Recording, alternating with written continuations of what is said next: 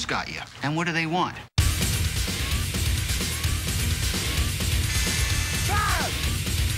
You guys, this was your death notice.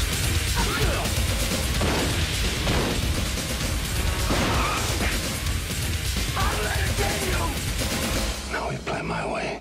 Suicide Kings, rated R. Howdy, folks. We're back with another episode of Unfinished Business Television that goes where? Diving deep into our chosen movie of the week or of the episode. I am your host, Jeff Galashaw at Unfinished B2. With me, as always, is Andre Joseph of AJ Epics Productions. Does your mother sew? And if she does, I'll stab you in the face with a siren. Okay. That gives you a hint as to actor who is in the film we chose this week. We're talking about 1997's thriller, Suicide King, starring the man of all time, Christopher Walken, with Henry Thomas, Jay Mohr, Dennis Leary, Johnny Galecki of Big Bang Theory fame and Roseanne fame at the time, Jeremy Sisto, Laura Harris, Laura San Giacomo, Cliff DeYoung, and a little actress some of you might remember from Heathers, Lisa Ann Falk. Yes, she played the cheerleader in that movie. And she's here in a small role. And Sean Whalen, who some of you might remember from a movie called The People Under the Stairs. This film is about a group of, I'm guessing, 20-year-olds. They never really specify their age, but they decide to kidnap Christopher Walken's mob boss because Henry Thomas's sister was kidnapped due to gambling debts he owed. And their genius plan, since he doesn't have the money, was to kidnap Christopher Walken's character and bargain him for the sister. You know, yeah, as you can see, great idea going in. This film is based on a short story by Don Stanford named The Hostage, and it's directed by Peter O'Fallon and written by Josh McKinney, Gina Goldman, and Wayne Rice. I chose this movie. This is my pick because I don't think this film gets enough respect. I admit, just going through the storyline sounds stupid, but the whole thing that keeps the film together is the chemistry and the reveals. Oh, I forgot Sean Patrick Flannery is in this film too, playing one of the leads. And the funny thing is, that shows you how much you remember of him in this film. But he seems to star in these like little indie films that could, like the Boondock Saints in this. That, you know, most people who watch these films like them. I will admit, I love this film, mainly because of the cast, the chemistry. You know, the storyline's not that great, but just seeing them all together, including a ridiculous flashback scene of Christopher Walken trying to play young, where his hair is bigger, and strangely, he's paler. Which there's no explanation for. This is something I watched a lot of on DVD repeatedly. Back when Jay Mohr was a thing, you know, when he was looked like he was going to be the next big thing in movies. But I really just love this movie because of Christopher Walken. You know, this is the epitome of his coolness. And he gets to sit down throughout the film because they have him locked or tied to a chair and somebody's genius idea to cut off his finger. You know, and still he acts the ass off of all these people who are surrounding him. Andre, tell me, what do you think of Suicide Kings, like how you came upon this film and what you think? I never saw the movie when it came out. I mean, I only saw it recently for the show. I remember seeing the posters at my Blockbuster And the thing that always caught my attention was that Henry Thomas was in it, because I only knew Henry Thomas from E.T. I hadn't really seen him do anything as an adult, and I'm like, oh, he's in this movie with that guy from Young Indiana Jones Chronicles and Dennis Leary. That looks interesting, but I never got around to it. And then, of course, it happens to be on Tubi, so I check it out. And I'm kind of mixed because, again, I think Christopher Walken's fantastic in the picture, and every scene he's in, he steals the show, especially in that flashback scene. And I even will say I really like Dennis Leary's part, you know, being the right-hand man that's looking for him, and that scene where he confronts the one guy abusing his daughter, and I guess there's some incest thing going on there, and basically he beats the living crap out of him. And it's the one scene that he did not improvise. He improvised his entire part, and only that one scene was scripted. So that says a lot about Dennis Leary as an actor and as a comedian as well. And I like the chemistry of all the guys with Flannery, Thomas, Jeremy Sisto, I think is very good in it. He's sort of like, I guess, the medical doctor of the group. And Jay Mohr is Jay Mohr, you know. Without the yeah, he's got big bits, you know. I guess the only thing about it, though, is like, I've seen this already with Reservoir Dogs, the same kind of idea of all these guys in one room and bickering about a crime, and you're expecting something to pop off at some point that's all going to kind of start colliding with each other.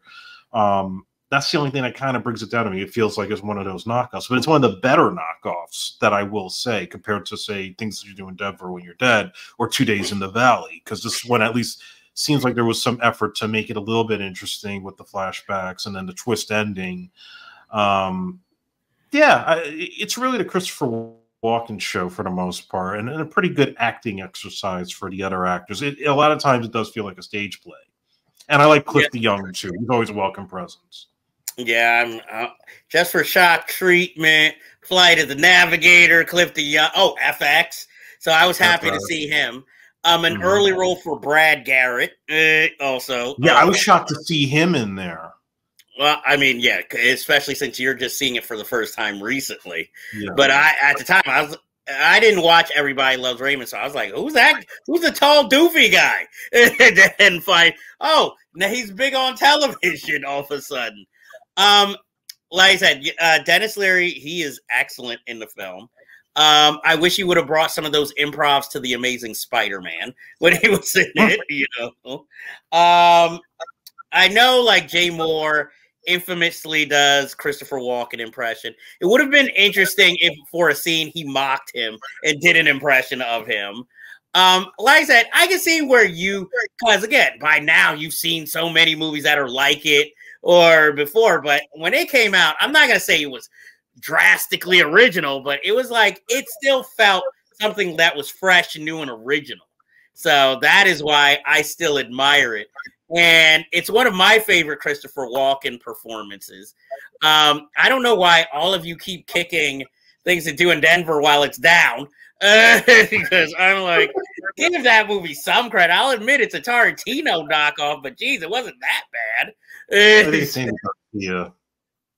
I mean, come on, you have Laura San Giacomo in this. Even if it is a bit role, it's nice seeing her. Yeah, you don't see her anymore. Where is she now? She was on Barry the last season. She was good on it. You know, I remember like having like thinking she was so sexy watching Sex Lies and Videotape, even though I know nothing of what this film was talking about when it came out. I was just like, I just know she's hot. So that's the only reason I watched it as a 12-year-old, because I'm just like, yeah, what's with all the talking? Where's all the sex? And I don't want to see Andie MacDowell. I want to see that lady, you know. And then really after that, the only time I really remember seeing Laura San Giacomo in anything was like Pretty Woman. Yeah, she had like the darkest role in the whole movie. Exactly, she was the real hooker. But she had good one-liners. And then, of course, Just Shoot Me, the series. Another show I only really watched for her and David Spade. Movie with Richard Dreyfuss. Doing like what? A romantic comedy. Are you thinking of Madeline Stowe and Stakeout? No. Okay, because I'm not saying you're just throwing all these Latin-looking ladies with Richard She's Dreyfuss. not Latin. Is she Italian or Greek? I always thought she was Spanish. No, I always thought she was Italian.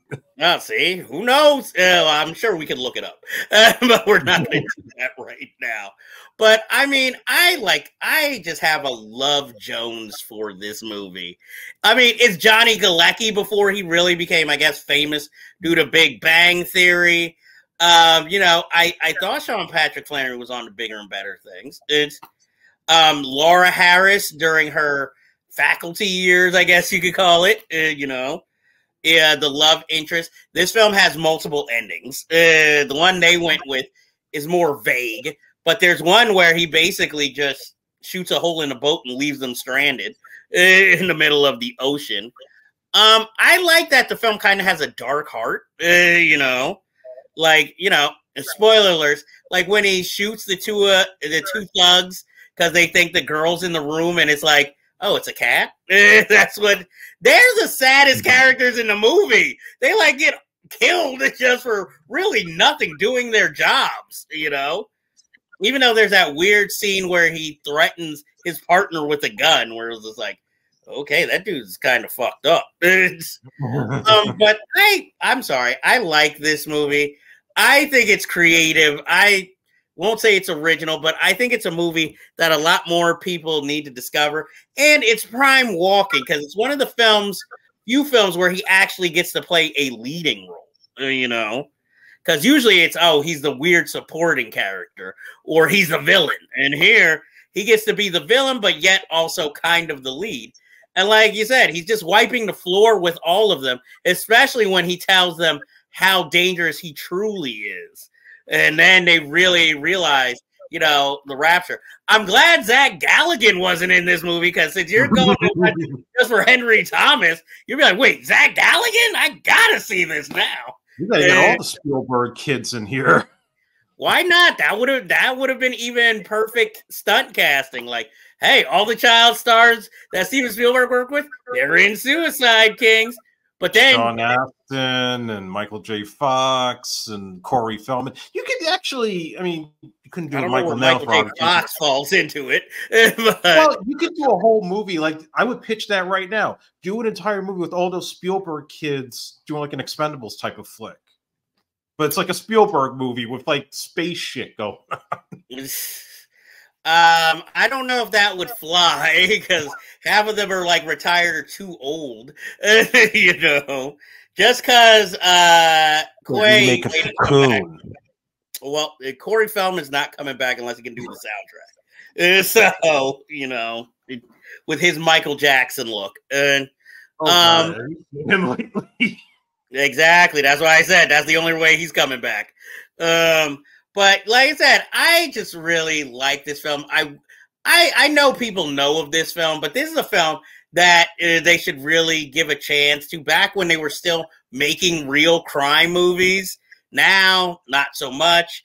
And I like that most of the violence is more threatened throughout the film, because all the young guys are trying to look cool. And the only added really comedic element is when they go to the casino and, they're talking about this crazy blackjack dealer and, he's the like widowmaker or the assassin. And it's like, it's Sean Whalen? That I thought was inventive. But I give this film the highest praise. It's not a 10, but it's at least a solid 7.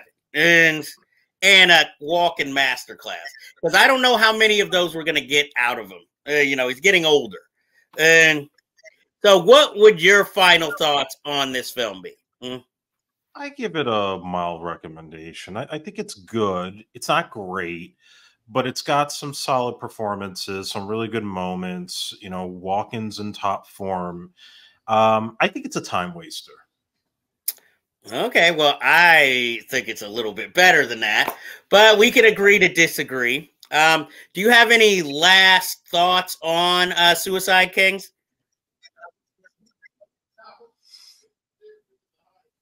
Nothing really comes to mind.